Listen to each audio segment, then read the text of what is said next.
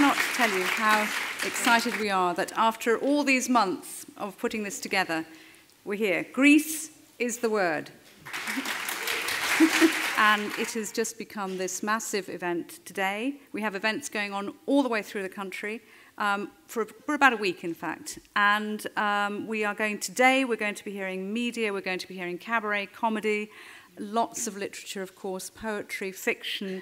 And we had probably about 100 performers on our long list, and I've had to narrow it down to quite a few, well, as many as I could possibly squeeze into this afternoon and evening. I now want to introduce you to a few very, very special people. I feel they're my friends. We've gone through a lot together. I'd like to introduce you to Katerina Iliopoulou, Victoria Hislop, Katerina Vrana, and Bethany Hughes. You may know them, some of them. Katerina Iliopoulou, over there, is one of Greece's most famous poets. I'm so pleased to have you here. And Katerina, you're going to be doing an event about... Yes, hello, I'm very, very happy to be here tonight. And I will be sharing with you contemporary Greek poetry in Greek and in English, together with the poets Vasilis Amanatidis and Dionysis Kapsalis. More than anything, it is a crisis of values and ideas, and I think that maybe in this situation we have to think what kind of society we want to live in, what kind of politics we want to have, because what dominates our lives at the moment is one single narrative, and that is economics. You know, we must not accept to our lives to be reduced in numbers, but because whoever is ready to accept this, that his life is just a citation of practical numbers, is ready to accept abysmal horror once again. Katerina was here for the Poetry Parnassus last year, so you might have seen and heard her then.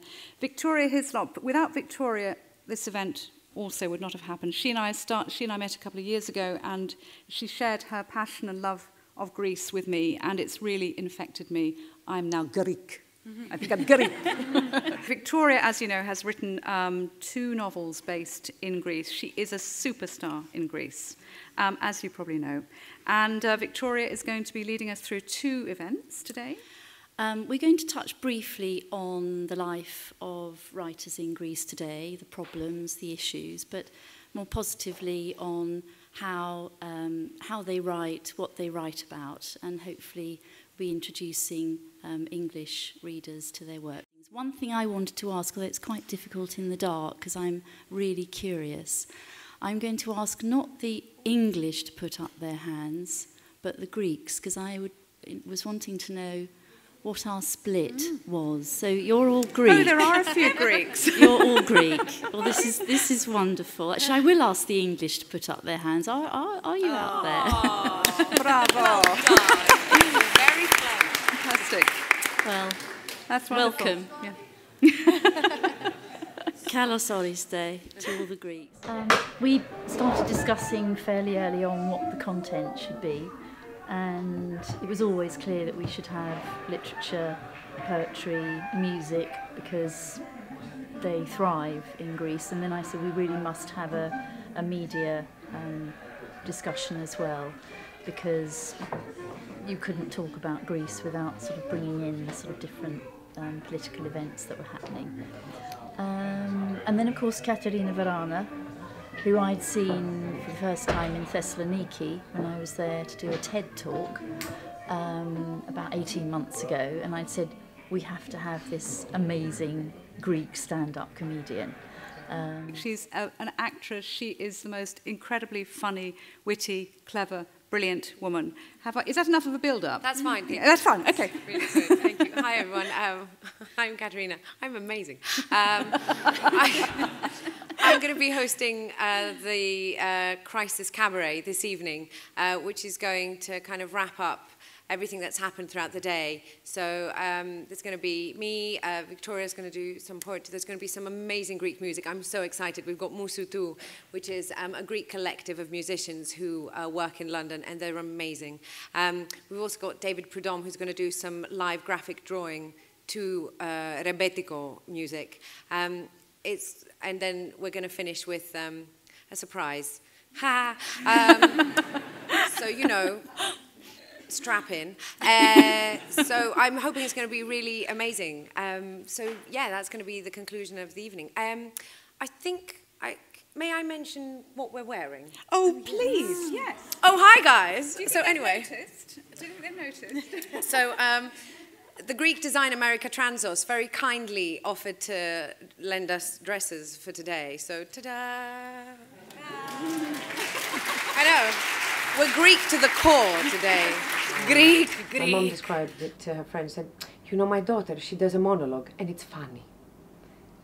And that doesn't quite, I mean, it does, but it doesn't quite describe stand-up. So, yeah, I mean, it's interesting. There's, it's about 12 or 13 comedians in Greece at the moment. And what are you doing right now? I'm straightening my hair for tonight. We've Greeked it up as much as we could. So thank you so much for coming. I'm going to hand you over to the first event of the day, Bettany Hughes, one and only, on Helen of Troy. Thank you Enjoy. so much. Can I just, before I talk about Helen of Troy, I just want to say a very quick thank you to Rosie and to everybody involved for organising this, because it is the most extraordinary opportunity for us. I am constantly asked by journalists, why is Greece relevant, both ancient and modern? And I do feel like saying, how long have you got? The fact that if we're speaking in English, probably between 40 and 60% of our words will be of Greco-Roman origin, the fact that all the hotspots of human history, Greece, Egypt, the Middle East, the Eastern Mediterranean, all live under boundaries developed by Greek civilizations. And of course, the brilliant Melina Mercouri quote when she was asked to address an international audience, and she stood up and said, I apologize, I just want to speak a few words of Greek, democracy, theatre, mathematics, philosophy. So Greece is entirely relevant to everything we do. And I think what's so special and brilliant about the Greeks, both ancient and modern, is that it seems to me that Greece understands the power of stories, of histories, and of myth. And I think that's today what we're going to be looking at is the separation between fact and fiction, what is true about Greece, both in the past and in the present. And kudos, good Greek word, to all of you for being here. Some of you may know I've written a book about Socrates, and for Socrates, the good life was sitting together face to face and debating what it is to be human. So wherever Socrates is now, I think he's looking down on you and thinking you, the audience, are the incarnation of the good life. So thank you to you for coming too. Greece has suffered terribly over the last few years, and it's suffered, I would say, directly as a result of the greed of a few people and a misunderstanding, actually, of what it is to be Greek. When I travel through, it breaks my heart sometimes to see what people are dealing with. But you know what I also think as a historian, having studied the history of Greece, both ancient and modern, it seems to me that there's a characteristic of the Greeks which is to be sturdy and resilient, a warmth, a generosity, a belief in the important things of life that is all wrapped up in what it is to be Greek. So anything that we can do to celebrate that, to celebrate the culture of modern Greece, as well as referring to the glory of the ancient world, is a good thing in my book. So there is a lot to get through today. So very, very briefly then, I am going to kick off with a swift whistle-stop tour of the world of Helen and Homer, because we thought it would make sense chronologically, again, another good Greek-derived word, to start at the beginning, to start with one of the oldest and arguably the very greatest works of literature that we have, the epic cycle that generates both the Iliad and the Odyssey, and Helen's place in particular within that. As you'll have noticed on the stage, we had quite a preponderance of X chromosomes. There were quite a lot of women there. My experience of Greek women, both ancient and modern, is that they are quite feisty creatures. I always think if you spend time with a Greek woman of a certain age with a mobile phone and a good address book, basically there is nothing that she cannot do. And the same, I think, applies really to the idea of Helen, who has travelled down the centuries to us today. because there is an extraordinary thing about Helen of Troy, that she first enters the written record 28 centuries ago. And yet there isn't a single decade in human history between then and now where Helen leaves the radar. She is constantly debated about, talked about, painted, written about in poems and plays. And that says something both about the power of Homer's story and Homer's words, but also something bigger about the power of Hellenism, the fact that Hellenism has been a touchstone, really, for both Eastern and Western civilizations over the last 28 centuries, and I would argue beyond that. So very quickly, just before I start talking about Helen, I just wanted to share a very, very brief anecdote with you. I wrote a book about Helen of Troy, and after that, we made a television program about her. And as we were preparing to do this, the producer said, "Okay, great, Helen of Troy, the Trojan War, fantastic, lots of sex and violence, television loves that, really good. But the only problem is, it's based in the Bronze Age, and all the archaeological remains of the Bronze Age, they're a bit static, aren't they? Those stones, not much movement there. I want to put a bit of movement into this show. What I want to do," and he had done a bit of homework. He said, "I think it'd be really interesting because I know there are amazing representations of Greek-style Bronze Age chariots and also Eastern Hittite-style Bronze Age chariots. So I think we should recreate these chariots and recreate the Trojan War on the plains of Troy." And as he was saying this, I felt my heart sink, knowing that he had previously produced a British television children's programme called Blue Peter. And I could just see all my academic credentials kind of, wilting onto the floor. And then I thought, oh, well, okay, well, maybe he's got a point, though. Maybe this would be a way of making this accessible. I said, right, we will do this. We will recreate the Trojan War, but on the strict understanding that we do this as an archaeological experiment. So we do know what these chariots look like. So let's recreate them with absolute purity so that we rebuild them just using the materials that we use. So this was the deal. So we did this. We built our Hittite-style Eastern chariots, which were big, chunky things, and our Greek-style Bronze Age chariots, which interestingly were a little bit like kind of rather gorgeous sports cars, we realised, once we'd recreated them. Very elegant, very light, so light that I could actually lift one up by myself, which was interesting for us historically, because that made us think, gosh, well, maybe those Greeks did put chariots on boats and sail them across the Aegean and the Mediterranean to Troy. Maybe that was a possibility. So we had these beautiful chariots made, shipped them out to Turkey. And on the morning of the shoot, 5 o'clock in the morning, there was this hammering, frantic hammering on my door, and it was the producer. I'm just about to swear, so do forgive me. He said, Bethany, you've got to wake up. I've forgotten to book any bloody horses.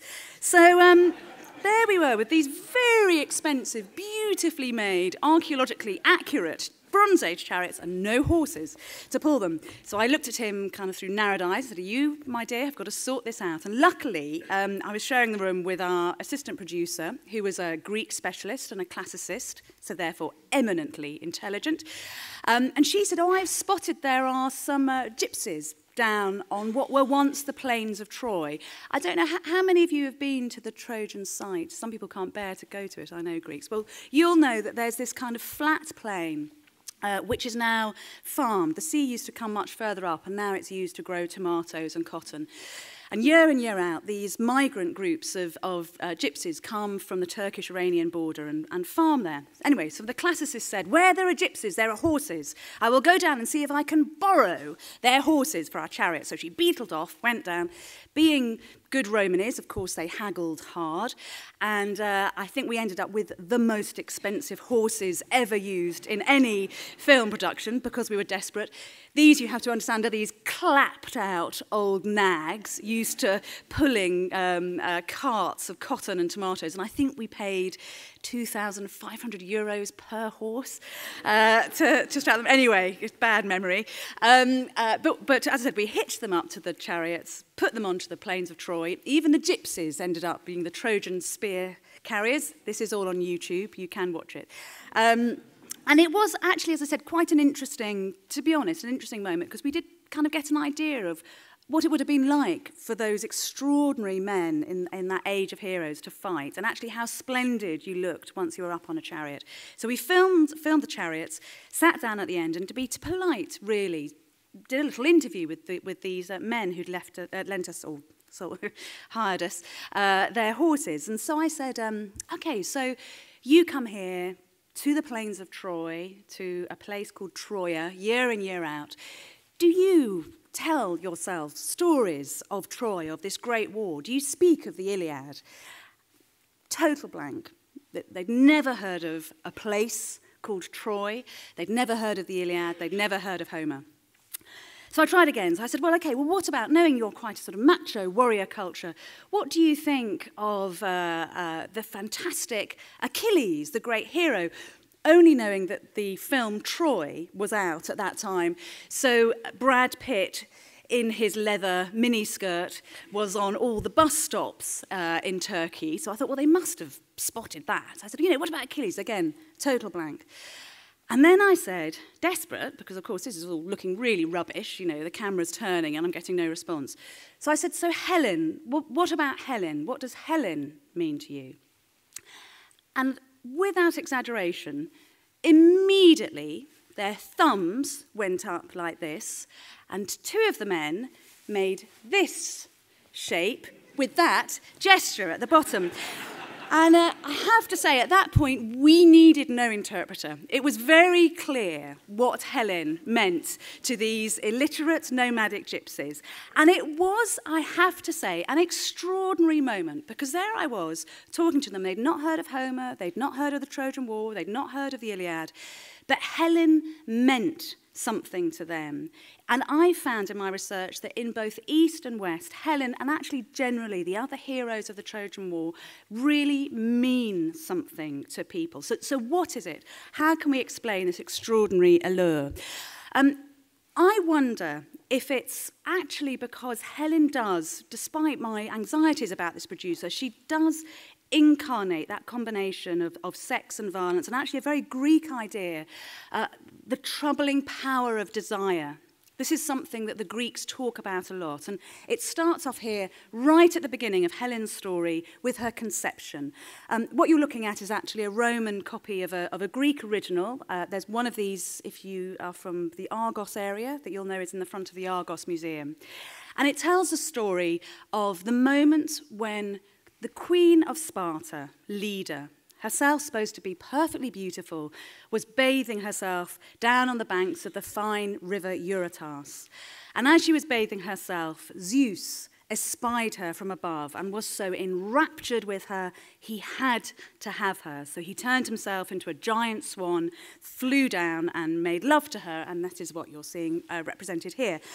I have to say, call me old-fashioned, but I think it's a slightly odd image to put on tombstones. This is what you're looking at here, a headstone. When I die, I don't want to be remembered by the image of a giant swan making love to a woman, but that's just me. But it actually says something, though. It says something central about the story of the Trojan War and the story of Helen, that what Helen represents is a troubling combination of eros, of love, and eris, strife. Because after this union, 9 months later, the myth makers tell us there were Leda gave birth to not to children but to eggs, and out of these eggs emerged Castor and Pollux and Helen and Clytemnestra. So Eris, the goddess of strife, is always there in the story of the Trojan War, and this is a very rare representation of her. Really interestingly, the Greek vase painters were very worried about representing Eris because they thought that they would bring bad fortune to their workshops if they did so. So she was very rarely represented. I don't know if you can see, she is really the archetype of all bad fairies you ever get in any fairy tales.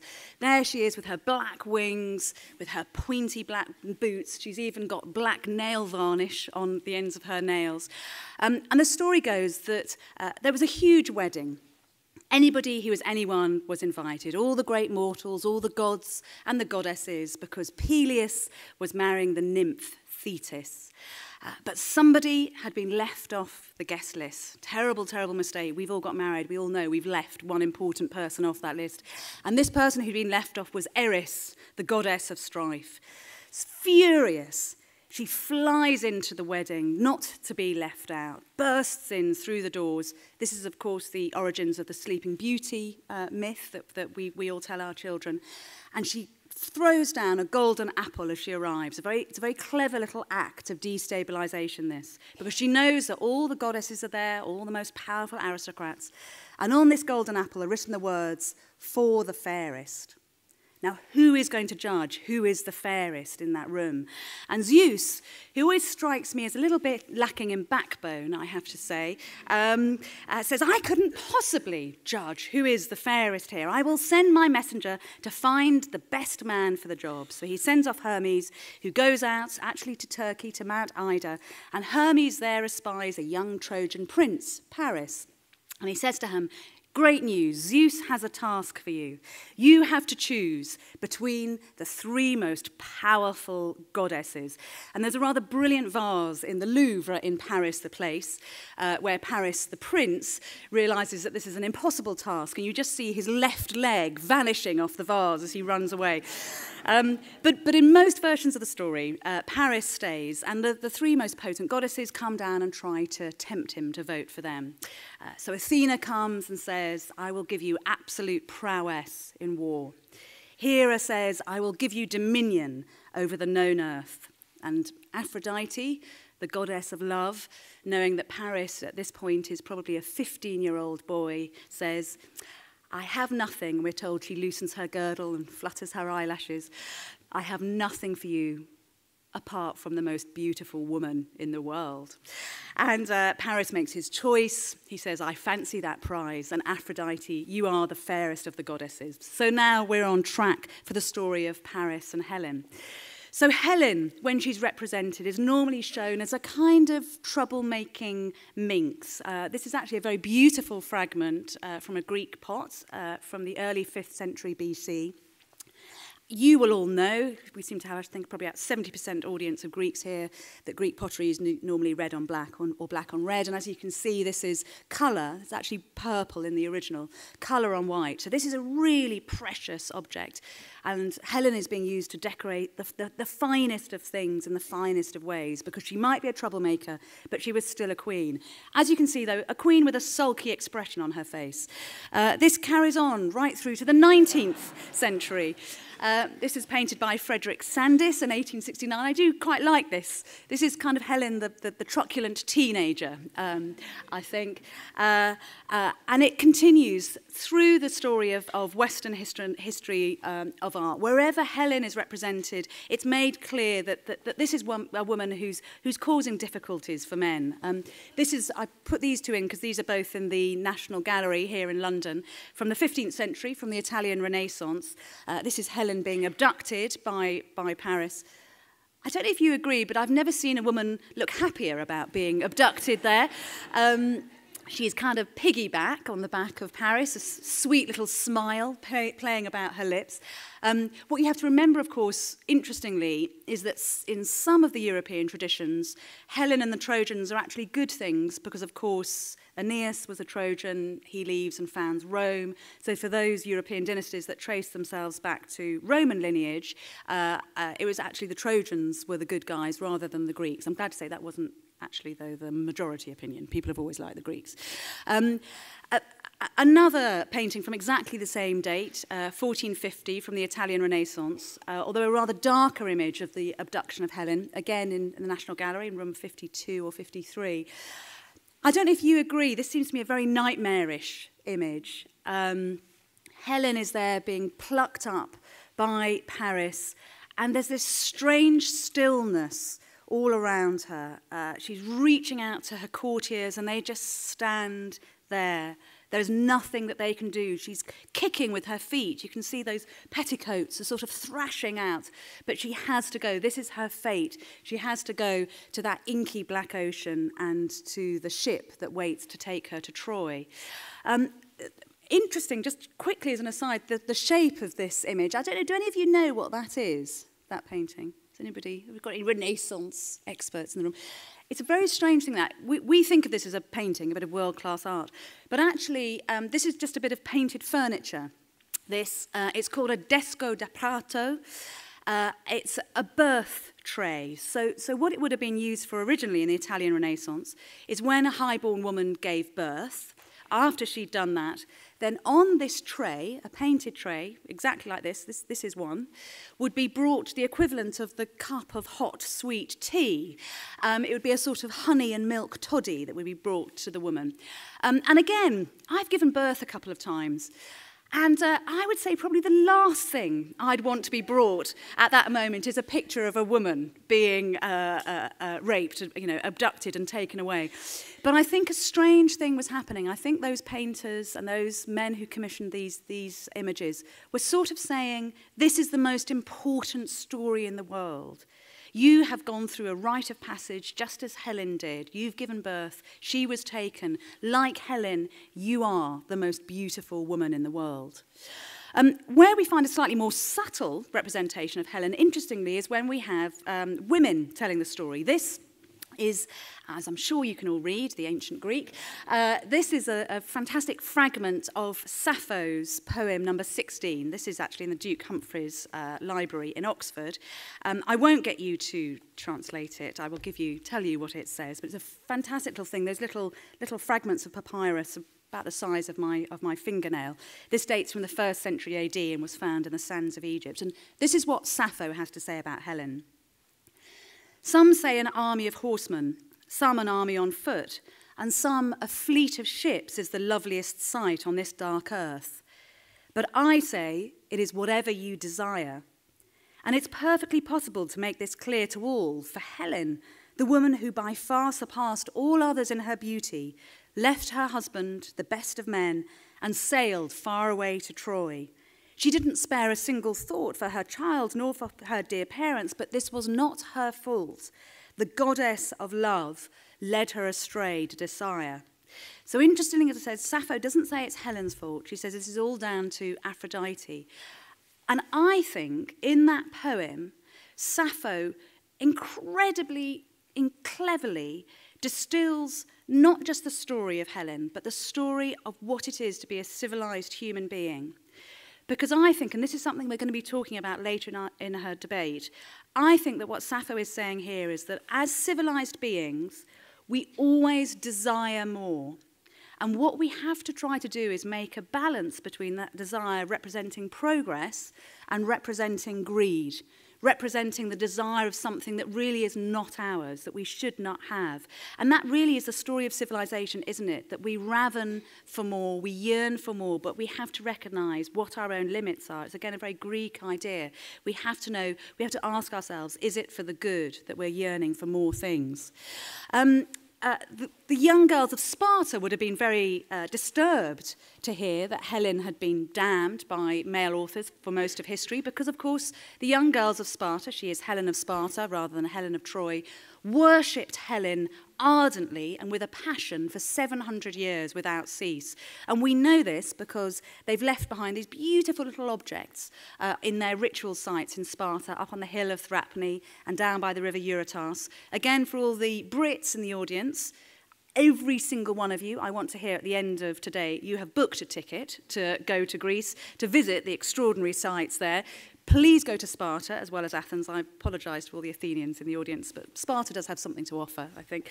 And you can go and see the places where Helen was worshipped by these girls. Passionately, they would race races in her honour. They would dance. This is a girl, I think, not racing but dancing. She's looking backwards. Later authors get very excited and they tell us that these girls, these Spartan girls, oiled one another with olive oil and ate nipple-shaped cakes in Helen's honour. I think that is in their heads rather than in historical reality. But Helen was worshipped ardently and passionately, both in Greece, in the Greek mainland, and actually right across the Eastern Mediterranean. She was also worshipped in Troy itself. Again, a female image of Helen done by Evelyn de Morgan, one of our great pre-Raphaelite artists. I'd like to say that this is a beautiful image of Helen, but I have to say I hate it. Because I think this sort of blonde-haired, rose-dressed wafty chocolate box creature has absolutely nothing to do with both the literary and the historical possibilities of who a Helen could be. Because if you read your Homer, then it's made perfectly clear that Helen is not a woman of substance because just of how she looks. She is a woman of substance because she affects men's activities. She controls what men does. She is a person of extraordinary character. Even Homer, although he has her describe herself as a nasty, scheming bitch, also says this is a woman of dignity. This is a woman who has real weight. So I really don't think that if you showed this image to anybody from the ancient world and said, who is this? I don't think any of them would have said, that's an image of Helen of Troy. I also think, do any of you admit to having seen the terrible movie Troy? Who watched that? Hands up. Yeah. Oh, Ian Hislop in the middle there. Shame on you. But I don't know if you agree. Some of the battle scenes were okay. There was that terrible moment where they rush in and Achilles is sleeping with two women and they say, you've got to fight. And he says, oh, but I was having a wonderful dream. Homer revolving in his grave at this point. But also what was, for me, so frustrating about it was the representation of Helen, who was this sort of pretty but very drippy creature who dissolved into tears at the least instance. Whereas, as I said, the ancients knew that the real Helen had fire in her belly. And interestingly, just as an aside, her physical characteristics are not described until the 4th century AD, when she's described by Quintus of Smyrna. Up until then, really what was important was what Helen made men do. But actually, I think, if anything bears a relation to the truth of the Helen story, to the truth of those archetypes who I believed lived, the great aristocrats of the Bronze Age, then this really is more like them. Because just have a look at this. This is the reality of an image of a Bronze Age woman from about 1600 BC, from the exquisite town of Akrotiri on the volcanic island of Thera, now Santorini, which, as you will probably all know, collapsed in an extraordinary explosion around 1500 BC, preserving all these beautiful frescoes. And this is the reality, if you like, of the world that those stories of the Trojan War came from. Again, I'm just putting this in because I think this is one of the most beautiful objects in the world, created in about 1260 BC in Mycenae. It's a lovely little ivory trio of two women with a child, just doing that sort of heavy, annoying, lovely childlike thing that they do of leaning on your lap. You can see this in the National Archaeological Museum. And again, Homer, what's very interesting about Homer, if you look at the lines of Homer, every year there's an archaeological dig. Something comes out of the ground, which edges those Homeric stories further away from fantasy and slightly closer to fact.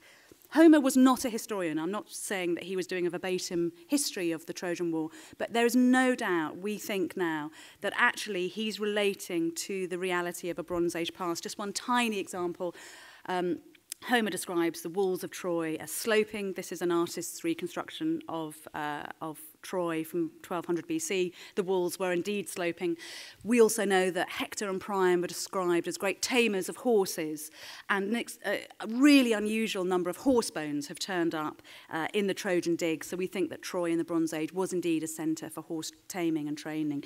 So when you next read Homer and the Iliad, I would just have half in your head that this is an exquisite work of literature and imagination and fantasy, but it's also, I think, giving us clues to historical truth. The descriptions of women in Homer as well seem to me to fit much more snugly with the archaeological reality of the Bronze Age than with those terrible chocolate box images. This, if you like, is the face that launched 1,000 ships. This is from the cult centre at Mycenae, again dating to about 1260 BC. And I think that what Homer has given us when he's talked about the story of the Trojan War, he's given us both images of potent women, of brave, inspiring, tenacious warriors.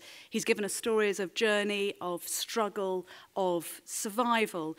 And he's also presented us with that great eternal truth. Are we masters of our own fate, or are we victims of the circumstances around us? And this is something we're going to debate this afternoon. So I'm just going to read you two tiny pieces, and then we're on to the next bit of the afternoon.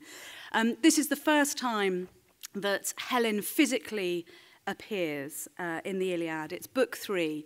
And she was walking along the ramparts of Troy, and all the old men, we're told, started to whisper like cicadas. Look, look, look, there she is, they start to say. And catching sight of Helen moving along the ramparts, they murmured to one another, gentle winged words. Who on earth could blame them? Ah, no wonder that the men of Troy and the Argives under arms have suffered years of agony, all for her. For such a woman, she has beauty, terrible beauty, beauty like that of a goddess. So what Homer is saying is that she has a beauty that makes men do things they know they should not do. And I think, as I said, I think in a way in that passage is encapsulated both the struggle and the paradox of history and actually something which is very relevant to modern Greece today. Can we determine our own fate, or are we victims of some kind of greater power or the circumstances around us? I'm going to leave you just with a tiny bit of doggerel. I think we ought to have an English view of Helen. This is written by Lord Dunsany in 1938. And I only give this to you because I think we should have Helen's words to finish this session. And this seems to me, again, to somehow get what it was about those extraordinary characters, Homeric characters and characters from the epic cycle, and also, I think, the reality of the extraordinary Bronze Age women who ruled great citadels in the Aegean. And were you pleased, they asked of Helen in hell. Pleased, answered she, when all Troy's towers fell, and dead were Priam's sons, and lost his throne, and such a war was fought as none had known, and even the gods took part, and all because of me alone? Pleased? I should say I was. Thank you very much.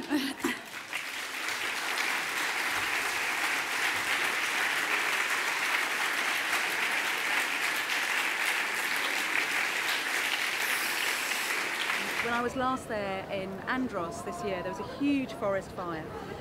Burnt 4 hillsides. I mean, a really terrible thing because of the cuts. There were only 8 firemen who could attend, so it was just all the locals who had to deal with this forest fire. And that evening we were booked in for a meal at a restaurant right where it was happening. So I rang and I said, of course we won't come, you know, I'm so sorry, is there anything we can do? And the owner said, absolutely, you have to still come. We'll be cooking for you tonight. And we turned up and all the waiters had been fighting the fires all day. They were covered in burns and smuts. Their eyes were watering. And we said, please, you know, go home. You know, don't worry about us. And said, no, you're guests in our country. We have to look after you. And also, one of the guys said something so salient to me. He said, listen, life is a struggle. The whole of life is a struggle, and you just have to fight it hard and you have to fight it well. So I think the Greeks will emerge from this crisis, I have no doubt.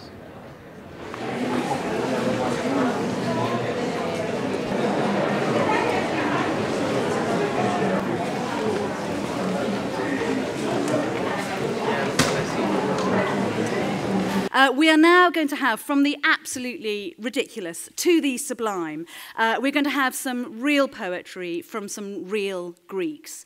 All of you will know that poetry, poem, ode, lyric, elegy, all the words around poetry are pure Greek words.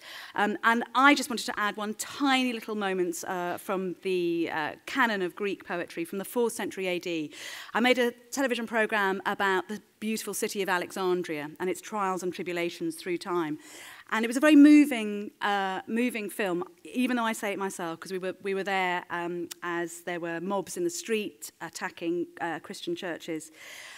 And what do you say? How do you end a documentary like that? What words can you put down? And we couldn't find them. The only words that we could find were from Palladas, who wrote this of the 4th century AD. Actually, he was looking at antiquity being attacked by Christian mobs in the city of Alexandria.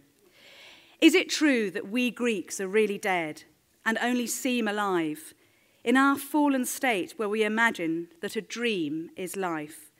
Or are we truly alive and is life dead? So, 1600 years on, thank you to Palladas, and we now have, and I would like you to welcome onto the stage, an extraordinary array of living Greek poets. Thank you.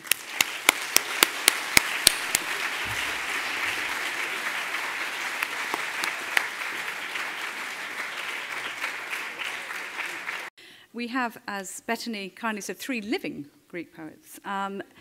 You're going to hear from Katerina Iliopoulos, Vasilis Amanatidis, and Dionysios Kapsalis.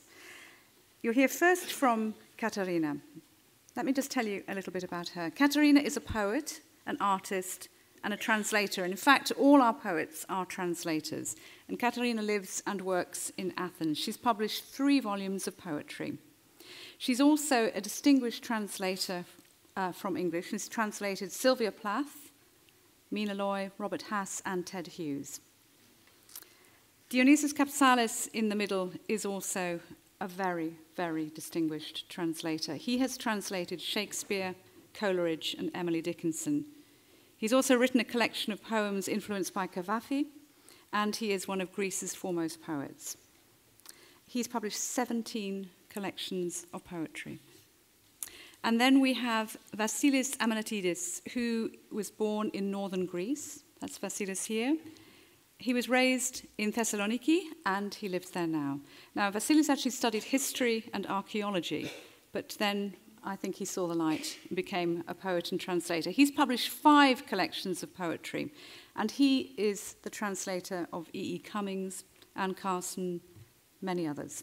So we're going to hear some readings, and then we're going to have a little bit of a chat afterwards. Katerina Iliopoulos.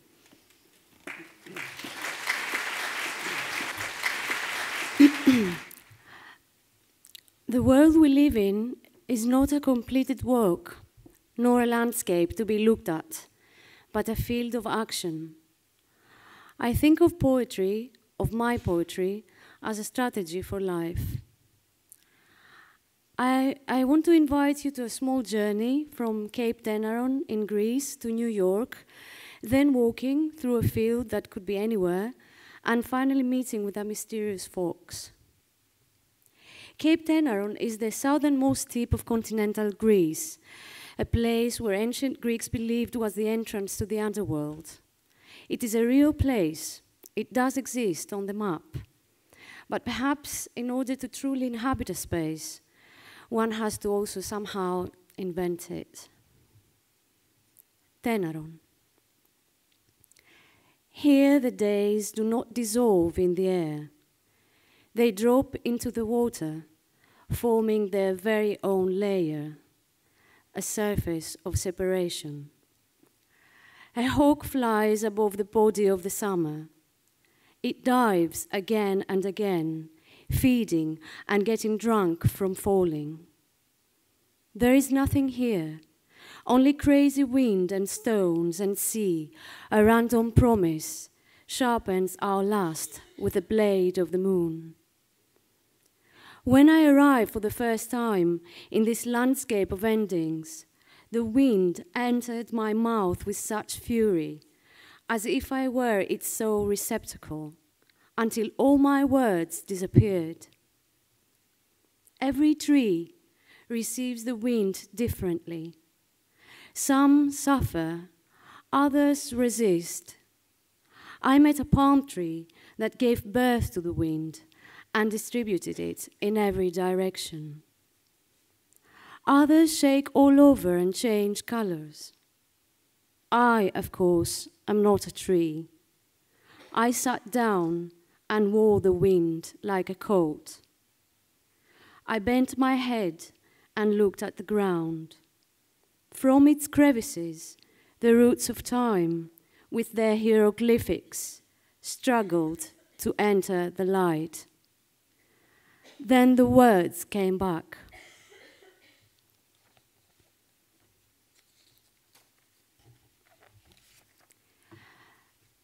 The American poet Mark Strand said that art is the desire for more life. This more does not refer, of course, only to time, but to density within the already lived life of everyone. The next poem on André Kertész starts with a line from his diary. On weekend legs, I walked around the town the whole day. I took photographs. The Hungarian photographer André Kertész wore out the network of streets of at least 3 cities with his walking, during 30 years. 85 now, confined by grief to his apartment in Fifth Avenue in New York, he photographs whatever is around him with a Polaroid. With the delicate movements of a glass statue, he changes his position in the room. He shifts the focal axis of his gaze. He doesn't need to go anywhere. He says, "I forgot to eat. I took photos. I started at daybreak and waited until dusk. I took photos again and again. I forgot my medicine." 2 years later, in the book entitled From My Window, you can see the city melting through the window pane. You can see the shadow of a hand menacing a shiny doorknob without ever reaching it. A diaphanous glass bust slowly digesting the naked trees of the park and the twin towers above the windowsill. You can see what you don't see. He did come outside again. He photographed the spasm of a little girl running in the park and the half figure of a man in black disappearing. In Paris, he photographed himself double closing his eyes and a crumpled half-open white door reflected in the mirror. Every day, he collects the brittle, honeyless wasps' nests, restless wax catacombs of buzzing. Every evening, he empties them in his bottomless archive. There's no way of stopping this. It's not a place he could escape from. Every formulation, every construction of death is resurrected in the buzzing that seeks still more. More snow and networks of traces. More mirroring of the shadow on the whitewash. More walking with a strange suspension of joy when he lets the sting prick him again and again.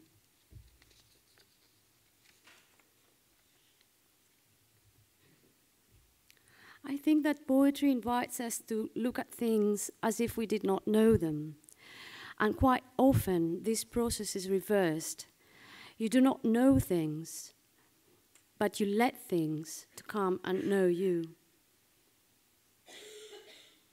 How to advance in a field. Even though there is no door, we entered somewhere. At once, we came face to face with a process of transformation. Tens of tiny birds, previously invisible, took flight from the ground, touching the tops of the standing crops, thus making them breathe, making them take part in the flight. Every cornstalk, it seemed, gave birth to a bird. At a certain moment they stopped. Not one of them remained. We didn't know yet how to advance, with our question pale green in the hand. Had it been a well, we could have cast a stone and waited for the response. Or it might have been enough to seize some elements, plants, a little earth, in order to draw our conclusions. That is to say, by an attack or theft. We decided to forget ourselves in our little choreography. Forgetting, just like entering, is a departure. What ought we to have left behind? Giant thorns with a saturated orange color turned their heads in the imperceptible air as if they were about to move forward. In the whole place, as we were approaching what we would call center, there was only the sense of beginning. The field, a clenched fist that wouldn't show. The last poem I will read in Greek and English. The Fox. Μέσα στη δέσμη του φωτός εμφανίστηκε διέσχισε το δρόμο. Μια μικρή καφέ Αλεπού. Και ξανά το επόμενο βράδυ, πίσω από έναν θάμνο φευγαλέα και μια άλλη φορά η ουρά της μόνο σκούπισε το σκοτάδι. Και από τότε πάλι τις πατούσες της να βηματίζουν στο βλέμμα σου. Το ζεστό γούνινο σώμα της ανάμεσά μας να σκυρτά. Πάντα σε πέρασμα, ποτέ σε στάση. «Μα ποια είσαι?» τη ρωτήσαμε. «Είμαι», είπε, «αυτό που περισσεύει». The fox. In the sheath of light she appeared, crossed the road, a small brown fox. And again the next evening, behind a bush, fleetingly, and another time only her tail swept the darkness, and from then on her paws walking inside your eyes, her warm furry body quivering between us. Always passing, never stationary. "But who are you?" we asked. "I am," she said, "what is always in excess." All the translations are done by John O'Kane, whom I'm grateful to. Thank you very much.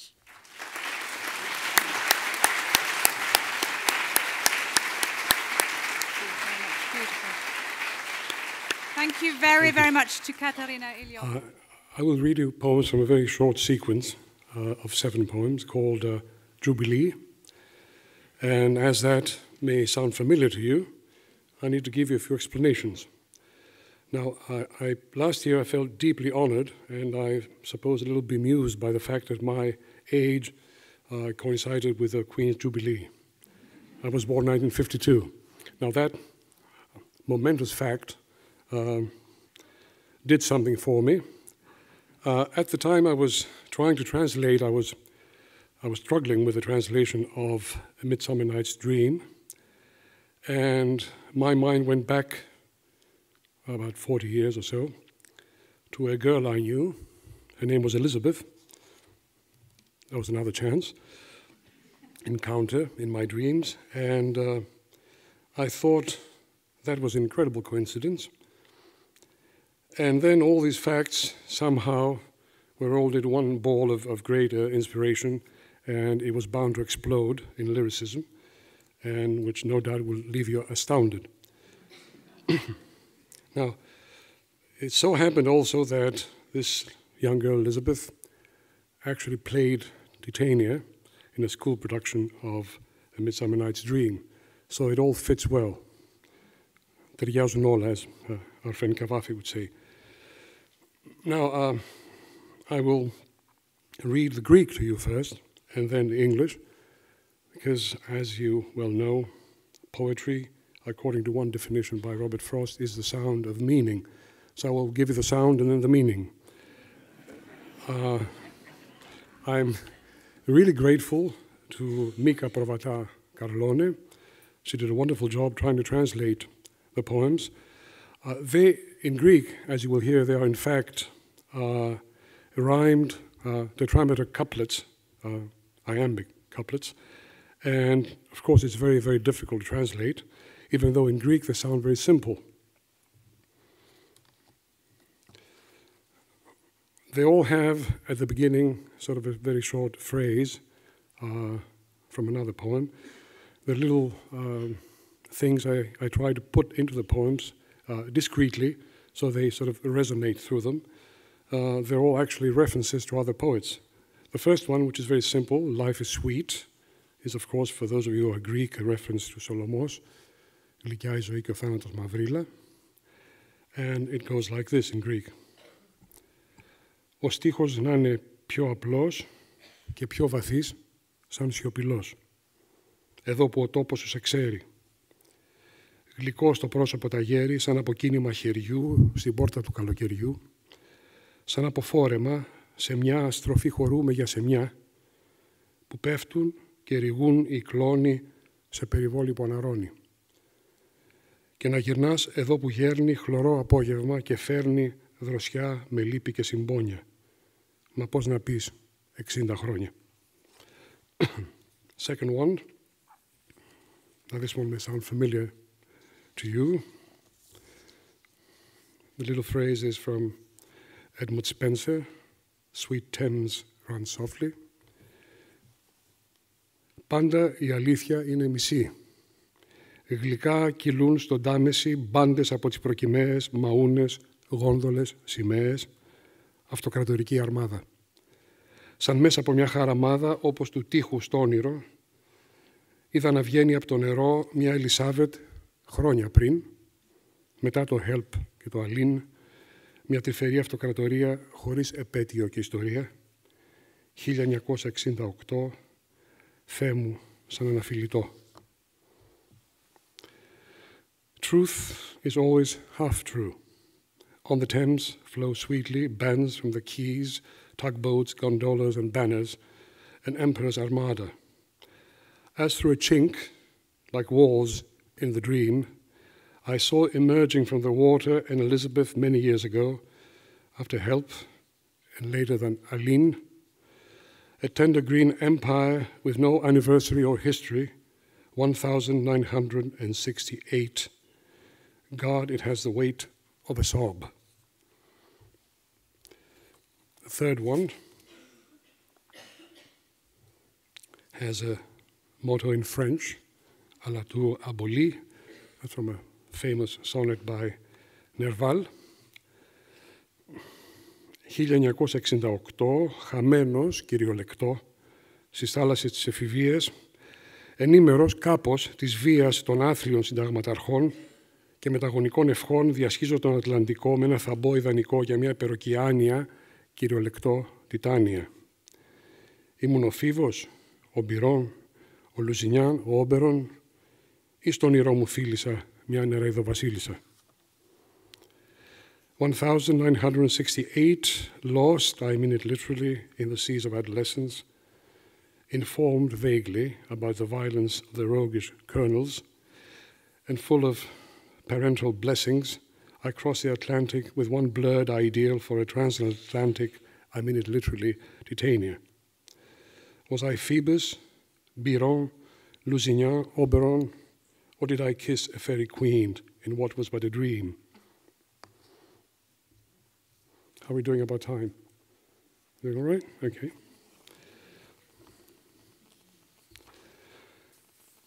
Number 5, I skipped number 4, so we have the time to finish. It's called Halfway, and it's a cryptic reference to Cavafy, a wonderful poem about a room in the afternoon where the sun reached the bed halfway. 1968, σε ένα αυτοκίνητο ανοιχτό, το ραδιόφωνο να παίζει Hey Jude, μπορεί και Purple Haze, και μύριζε φθινόπορο. Έτσι έμαθα να αργοπορώ, να αφήνομαι μέσα στη μνήμη, ένα χαμόγελο, μια κνήμη, μια κάμαρα κλειστή, το φως εκείνου του απογεύματος, όπως σηκώνεις μια ψηφίδα από το χώμα, μια πατρίδα από το χρυσάφι που χρωστώ και από γυαλί χρωματιστό. 1968 in an open convertible, and with the radio playing Hey Jude, or perhaps Purple Haze, smelling of autumn. This is how I learned to idle, to surrender myself to memory, a smile, a shin, a closed room, the light of that afternoon. Just as you pick up a tesserae from the ground, a homeland from the gold that I owe, and from a bit of colored glass. That also is a reference to Cavafy, for those who may remember. Number 6 has a line from The Dream, one of Puck's lines, Lord, what fools these mortals be. Βρισκόμαστε στη Νέα Υόρκη και ομοιοκαταληκτούν οι όρκοι νοτίως προς τη Βαλτιμόρη. Ένα κορίτσι και ένα αγόρι παίζουν ανώδυνα το φύλλο με το κυρτό και με το κύλο σε τέλεια εφαρμογή. Μα ο παράδεισος αργεί, δεν επιστρέφει με το στίχο. Γυρεύει μια ρογμή στον τοίχο όπως εκείνο το όνειρο που μια φορά και έναν καιρό σε σχολική παράσταση έλαμψε σαν Ανάσταση. We are in New York, the promises rhyming southwards towards Baltimore, but not in English, the rhyme in Greek. A girl and a boy toy insouciantly with gender, with the convex and the concave in a perfect fit. Yet paradise is running late. It does not return along with the verse. It seeks a chink in the wall, like the one in the dream, which once upon a time in a school play shone like a resurrection.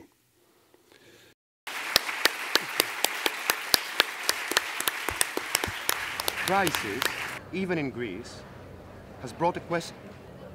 No one ever asked what the intellectuals have to say about something, or what do they say when we were not living in a crisis. But now we are living in a crisis. Even in the Greek press, everybody asks us, asks intellectuals or poets, what do we think? So this is dangerous as well, because artists are not there to give solutions or to give answers. They are there to make the questions, or to make the new questions, or to make the questions, the old ones, new. Hi.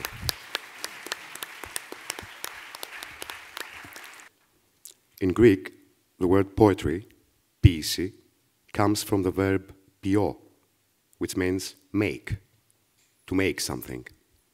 So, poetry is a rather extensive territory. I wrote many poems about creatures, animals, plants, humans, that they cannot realize or refuse to realize that cosmogonies happen around them, that things always change. These creatures try very hard to stay the same. They are in denial. And this aspect makes them half comical, half tragic, in a way that maybe combines Beckett with Disney.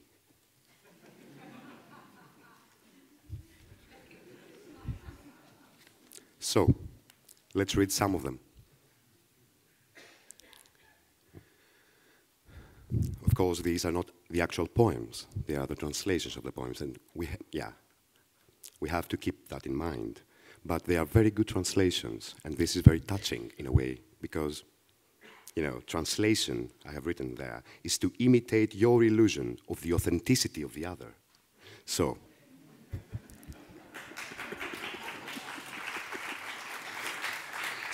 this was translated by a very good friend of mine, Yannis Goumas, and all the other poems are translated by Sakis Kiradis, who is a very good friend of mine, and he must be in the audience right now, maybe with my friend Yannis Tavoris, although I don't see them.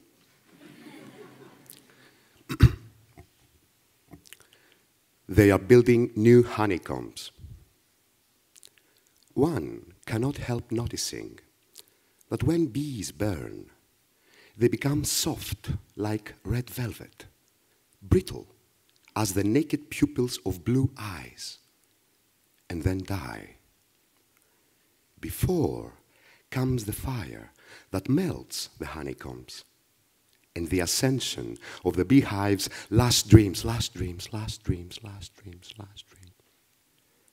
In fact, for a moment, there is a slight commotion in the air. Then they vaporize. And since bees' dreams smell of flowers, for a long time after, will the next beehive search in vain on high for a garden. Incident with strawberries thereafter. It's cold, he said. He died. Let's say it again. It's cold. It was hot, actually, summertime. He said, he died. And yet he comes, we talk again. But he's dead, how is it possible? As if he didn't recognize me. I've always loved strawberries, he says. I say, should I bring you some? He says, yes, thank you, kind sir. I pretend I didn't hear. Here you go, nice and red. Do you want sugar? I say. Should I put them in the fridge to make them crusty? He says, I prefer them fresh, fresh and warm. I say, do as you please, suit yourself.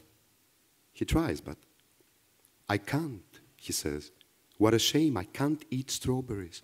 My mouth won't open anymore. Maybe I won't after all, kind sir. I won't take any, thank you. I say, What's with all this polite nonsense now that you're dead? I don't care about the strawberries. Don't do it again, please.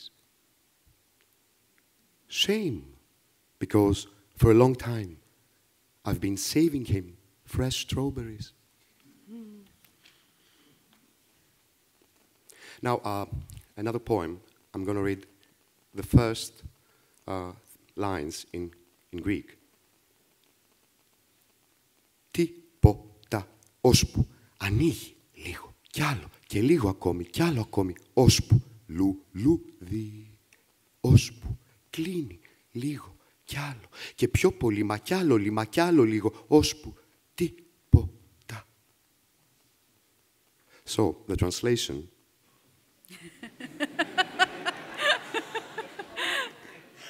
And the title. First. The life of a flower shot on tape, or multiple resurrection.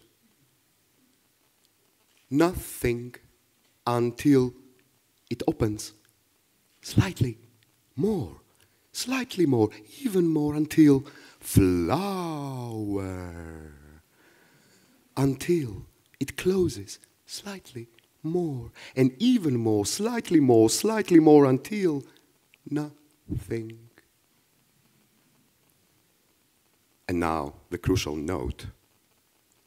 I touch your hand, I guide it to the remote control, and together we press rewind. On the screen, the rose, in resurrection, fast backward. We press play, fast forward. On the screen, the rose leaves fast, and then it dies. I won't let go of your hand. We press immediately rewind. You say, will we never give up on this resurrection? I won't let go of your hand. We press play, fast forward, forever rewind. I say, no, my love, never, never on this resurrection. Do I have time? Oh, yes. I like the way they look at me and ask. I'm enjoying it very much. Aha. An almost clinical case and a theorem. I believe that Dimitri accumulated so much sorrow since 13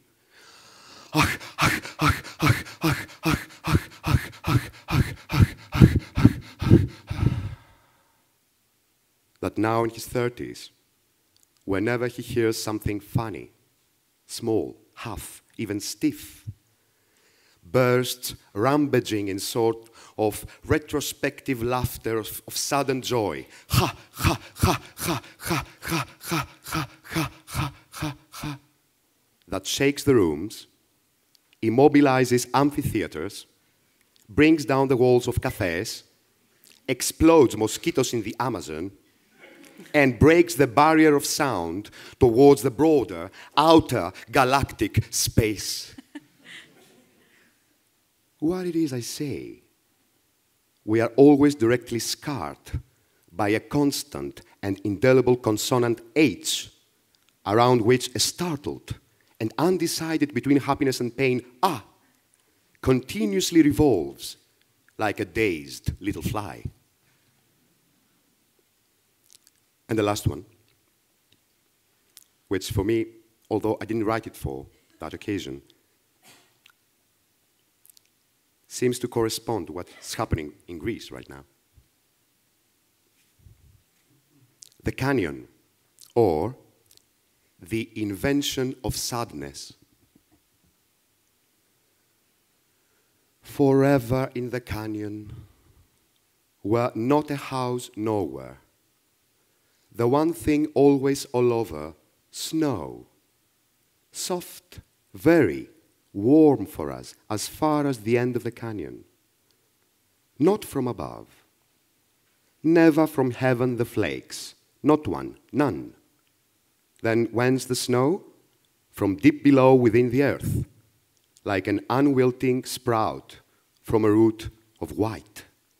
Snow swelling underground. And upon it, us, constant, perpetual, recurrent, contented. Because in our possession a language devoid of verbs. Because utterly unneeded. Because never an action between us ever. Since between us nothing with nothing for nothing to nothing. Thankfully. Hence, rather unperturbed and unsuspecting and untouchable. Like so. Upon the snow growing, suddenly a single soul shape, wandering footprints, phosphorescent and then evanescent. Oh, beautiful sudden red light, overturn of figure shape, immersion in snow, disappearance, appearance of another. Another similar shape wandering and growing alone. Appearance of other similar, simultaneous, and others, yet. Oh, sudden beautiful red lights, overturning of figure shapes, immersion in snow, disappearance of some, others remaining, appearance of new similar, and others, yet. Since here, no night, never. Only a time, for each one different, of sleeping, and then a time, for each one different, of waking. Because around us and before us, no adversary, thankfully, since on the canyon only us, the constant who constantly, old and new present with even pace to and from, and thus always around us and never like always, were called no more. Blessed, oh blessed life. Thank you very much.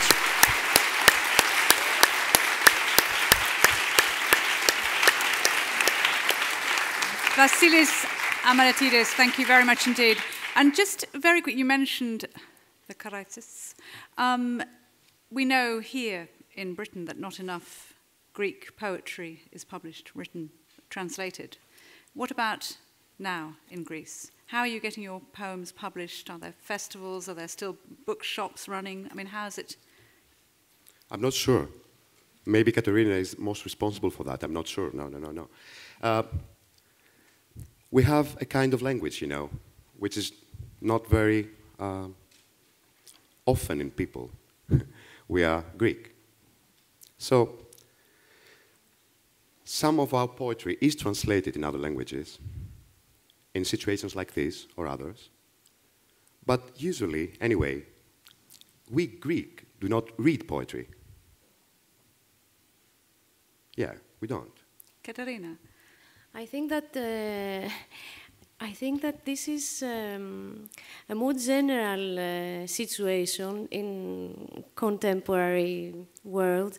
Like poetry is written by many and read by few. Yeah. So I don't think it is a Greek Thank you, Katerina. thing. This is the way. Yeah. It is true. It is one characteristic of our times, because there is an abundance of production of art.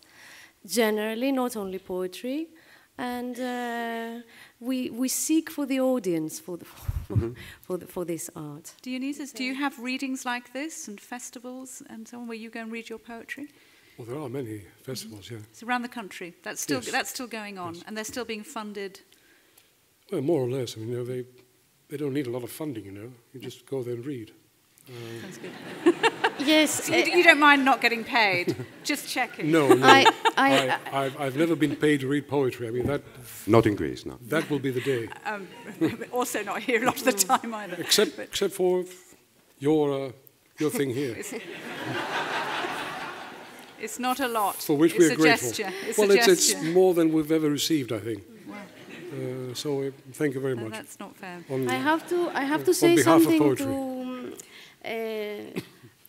on what Dionysus said that maybe explains a little bit the situation that in Greece there was never enough funding for the arts, especially for literature. It was minimal, maybe nothing. So I have to say that we are trained in a culture of overcoming, of transcendence, and we are trained to do things by ourselves, not to expect to be helped by the state or the institutions. I mean, institutions are good, and it's good to have them, but there are other ways to do things, and poetry doesn't stop, art doesn't stop. Of course, you know, people active, and there is, I think there is an abundance of poetry written in Greece today, and there are many, besides the problems, there are many presentations, recitings, discussions, I mean, public ones. So well, it's wonderful to have you here today. It really is. So thank you very much, Vasilis Amanatidis, Dionysios Kapsalis, and Karina Elopoulos. Thank you. Thank you.